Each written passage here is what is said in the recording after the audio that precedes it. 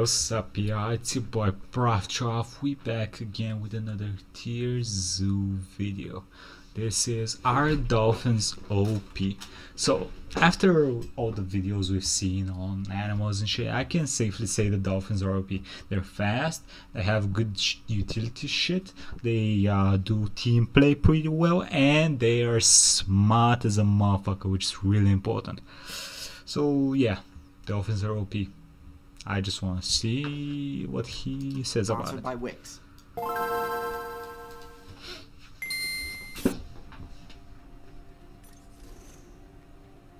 Jesus. Oof. The Cetacean class is one of the most powerful build types in the history of the game. Some of the most broken abilities and some of the most powerful stats can be accessed by playing this build. When it comes to the Marine server, Cetaceans boast some of the highest intelligence and HP stats possible, and they're relatively new to the competitive scene. The story of the Cetaceans' rise to power is perhaps one of the most unique stories in the entire history of the game. The Cetacean build began when some low-level mammal players tried to create a mammalian version of the crocodile build. It didn't work very well catching players on the shore, and because warm-blooded builds have a higher food cost, this was especially problematic. But this build was surprisingly effective at catching fish in the water, due to their high aquatic agility. And so they basically just kept spending evolution points buffing traits related to hunting fish, until eventually they'd reallocated just about all of their land-based ability skill points to aquatic ones. It wasn't long before the seas were dominated by cetacean players, both of the smaller, more agile variety, and of the new giant powerhouse variety. Skipping forward to today, we've got a multitude of powerful cetacean builds occupying different roles within the meta. So, as always, let's delve into the different variations of the Cetacean class and rank them on a tier list. Now, I'm happy to say that I'm going to have to start pretty high up on the tier list when rating Cetaceans. There aren't any I could even consider at or below average. All of them are at least B tier. But yeah, starting in B tier we have the two Cetacean builds that are specifically adapted to the Arctic server. Oh, that's a narwhal, right? A narwhal and... the Arctic server. The Beluga and the Narwhal. Beluga? So the Beluga and the Narwhal both made sacrifices to mobility in order to gain the cold resistance perk that they needed in order to survive the Arctic server. On top of the typical choice to put points into blubber, Belugas and Narwhals both also opted to cut the dorsal fin perk, which lowers their overall agility in the water but helps conserve heat. Both also made significant sacrifices to their vision, but luckily for them, Cetaceans have access to one of the most overpowered abilities in the entire game, echolocation. Only a few classes have unlocked this ability: Cetaceans, Bats, Shrews, and a few others, and it lets them entirely negate the stealth abilities of other players. If you're playing as a fish, crustacean, or cephalopod, and you hear this sound, know that you've been detected and will need to either take cover or prepare to fight. This ability also helps them detect Is that the sound it makes? I never knew that. Crustacean, or cephalopod, and you hear this sound, know that you've been detected and will need to either take cover or prepare to fight. This ability also helps them detect locations where they can resurface to breathe, since a big danger of the whale's playstyle of living down under the ice is being unable to find an opening in the ice where they can come up for air. In the case of the Narwhal, their tusk does grant them bonus damage and a pretty powerful intimidation buff, but honestly they don't really need this. They're already quite well suited to taking out fish players. But the extra attack range certainly doesn't hurt. The only reason I rate these builds as lower than other Cetaceans is because the other builds are more versatile in the servers that they can play on, rather than limiting themselves only to the Arctic. At the top end of B tier, we have the Boto, a smaller Cetacean build specifically adapted for the Amazon River. This build is special because it puts the maximum amount of evolution points into the I've never seen this before in my life. echolocation skill.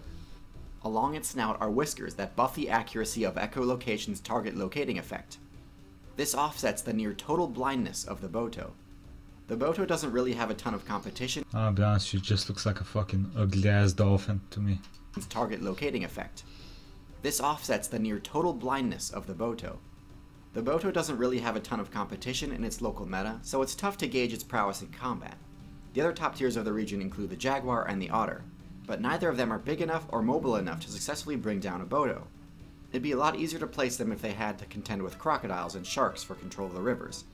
But the one thing that I can say is that one of the Cetacean's other big weaknesses is particularly bad for the Boto. Cetaceans lack a sense of smell, and this leaves them particularly vulnerable to pollution. Pollution is a big problem in the Amazon, and without the ability to sense when the water around you is contaminated, the Boto is at a pretty high risk for being poisoned by the waste generated by human players. Next on the tier list is a group that I personally really dislike for being kinda lazy brain-dead characters that are nonetheless extremely powerful. I'm talking about baleen whales, such as the blue whale and humpback whale. Baleen whales are a variation of the cetacean build that arose when cetaceans first really hit the big time, reaching such a massive size that size alone was the only defense that they really needed. And so they kinda just took all of the really cool, unique abilities that cetaceans had and said, well, why would I need that when I can just be real big? And so they opted to sacrifice their echolocation ability to reach the maximum HP level attainable. They also traded their teeth for an entirely new style of weapon called baleen. Baleen doesn't do any damage in combat, except against players in the micro weight class. Most of the time, larger builds don't bother griefing players in the micro weight class, simply because they aren't worth the XP. But baleen is so efficient at catching krill that whales can rack up an absurdly high KD ratio, enough to offset the low XP value from each individual krill. Huh. There's something about the largest builds in the game having a game plan centered entirely around winning against the smallest players in the game that doesn't sit right with me. But I can't deny that baleen whales are nearly invincible because of their size, and because of that they earn a pretty easy A tier spot. The only builds that can pose a threat to them are humans and the top contender on this list. But this isn't to say that you can't make the giant style build work while still retaining what makes the cetacean build interesting. The sperm whale retains all the awesome cetacean abilities and has some pretty powerful stats to back it up.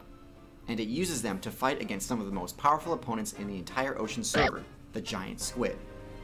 Sperm whales have mastered the giant squid matchup. And why is he putting them in A tier then? Shouldn't sperm whales be like top S tier? Like they're OP as fuck. They're basically huge tanks that are fast underwater. Back it up. And it uses them to fight against some of the most powerful opponents in the entire ocean server, the giant squid. Sperm whales have mastered the giant squid matchup, and despite the squid's claws, beak, and superior mobility, the whale wins almost every time. That's it for A tier, but we've still got the top tier left. First, we've got the best intelligence build in the entire ocean server, the bottlenose dolphin. Oh. They're by far the most widespread and numerous cetacean build, and it's no surprise why so many players chose the dolphin as their main. Even though they didn't spec into the baleen trait, they can still catch a huge amount of small fish by using their intelligence and team strategies to set traps, meaning that a coordinated assault by a group of dolphin mains can easily mean game over for entire schools of fish. Dolphins have great matchups against the other top tiers of the ocean meta, like the octopus and shark. Their echolocation completely negates the otherwise undetectable stealth that octopi have in their shapeshift ability. They're pretty much defenseless once the Snake! Snake! Snake! octopi have in their shapeshift ability. They're pretty much defenseless once detected, as even their ink cloud ability doesn't counter the dolphin's sonar. Sharks are a different story. Sharks are perhaps the one build in the game with an even more powerful sensory ability than dolphins. Electroreception allows them to sense any movement made by a nearby player, and works in a full 360-degree circle around them, not just directly in front like sonar does. So you'd think sharks would be a huge problem for dolphin players, and one-on-one they certainly are, especially since dolphins don't really have any powerful offensive moves. But because of the dolphin's intelligence, they know exactly where to hit a shark in order to deal maximum damage, gills. A few good head bashes to the gills is enough to turn the tide of battle pretty quickly against them. Dolphins are even good at messing with humans, something very few builds actually succeed at. But if you want to really be able to bully humans, you're going to need to play as the #1 build on this list, which is coincidentally the #2 ranked build in the entire game, second only to humans themselves. And this is of course the Orca. Orca mains are the most disrespectful— I forgot about the Orca. I forgot about the Orca completely. Of course it's gonna be S tier. These things are fucking OP from every conceivable way. PM players in the history of Outside. Their up throw is second to none in terms of damage, and gives the victim plenty of time to contemplate their poor character choice. Orcas are also perhaps the best marine build for dealing with platform campers. Their high intelligence level enables them to either bait an approach, or if that doesn't work, this Orca's a piece of shit. It's like, hey, I bet you won't get it, motherfucker. I bet you won't get it. dealing with platform campers. Their high intelligence level Hey, get fucked, bitch. enables them to either bait an approach, or if that doesn't work, they'll generate a wave to knock their opponent off the platform. Their intelligence level is only a tiny bit below the Dolphins, but that's plenty enough to give you Look at the power, my guy. all the smarts it God needs damn. to deal with the defensive strategies of the likes of dolphins, seals, and even other whales. They've also got enough smarts to know not to make enemies with humans. There have been no fatal attacks on humans by wild orca mains. Now, this isn't to say that they don't mess with each other every so often. Orcas will divert the course of ships, humans will acidify the ocean, you know, classic pranks. But all in all, the orca player base knows that the best way to stay at number 2 on the tier list. He said fucking classic pranks, bro. Now, this isn't to say that they don't mess with each other every so often. Orcas will divert the course of ships, humans will acidify the ocean, you know, classic pranks. But all in all, the orca player base knows that the best way to stay at number 2 on the tier list is not to anger the ridiculously OP human player base. Don't fuck with number So 1. one question that I get a lot is whether or not I think a cetacean build could supplant humans and claim the number 1 spot, and unfortunately I'm pretty sure the answer is no. Cetaceans have the intelligence, but I can't see anything beating humans without unlocking some of the higher rungs on the tech tree.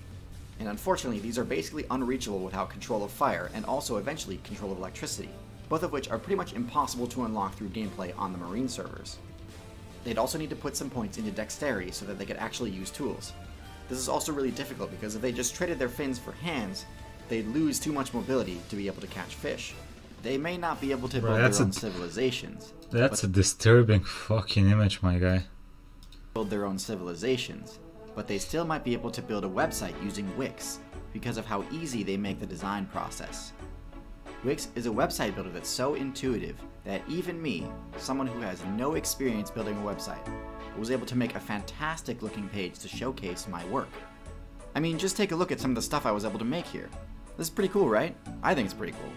They take care of all of the behind the scenes stuff and do all the heavy lifting for you, leaving only the fun creative part for you. They've got templates for just about everything you could possibly need. So whether you want to build a website for your business, blog, online store, or something else, Wix is definitely the way to go. I actually had a ton of fun tinkering around with all of the options, and I think you will too. So if you want to build a professional looking website, head on over to wix.com/go/TierZoo, or click the link in the description to get started. Thanks for watching. Okay, that was pretty cool. What y'all think about the video? And which creation? Whatever. Which of these motherfucking animals do you like best? I like the orcas. I like orcas because they're fucking trolls and they don't give a fuck. Orca does not give a fuck. That's why I like them. Anyway, comment, subscribe, like, and I'll see you next time, everybody. Have a nice day.